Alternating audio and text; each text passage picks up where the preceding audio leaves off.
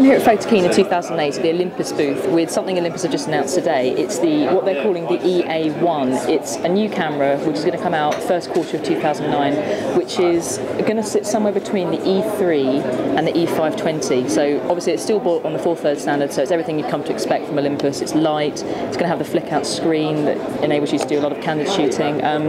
Same lens system as the rest of the cameras, and yeah, more information soon. They're being not very forthcoming with details, but you know, it looks good, it feels good, and it's going to be a good camera.